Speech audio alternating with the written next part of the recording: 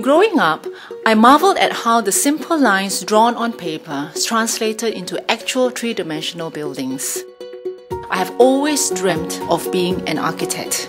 I have learned that being an architect is more than just creating beautiful spaces. It gives me the responsibility to shape the way we play, we work, and we learn. It gives me the opportunity to influence lives.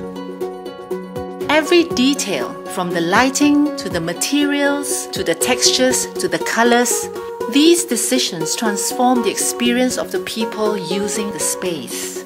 I have every chance to improve and enrich lives with my creativity and ideas.